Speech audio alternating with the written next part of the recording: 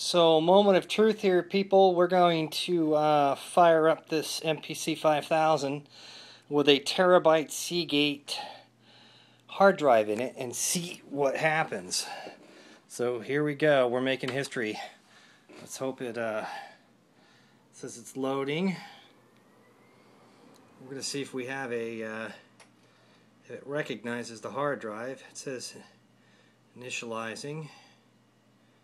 Okay, so let's go to shift disk mode, disk, and it does see a hard drive there.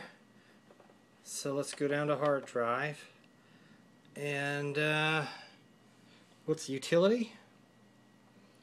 Alright, look to the selected device, load the contents of the folder name, autoload on startup. Okay.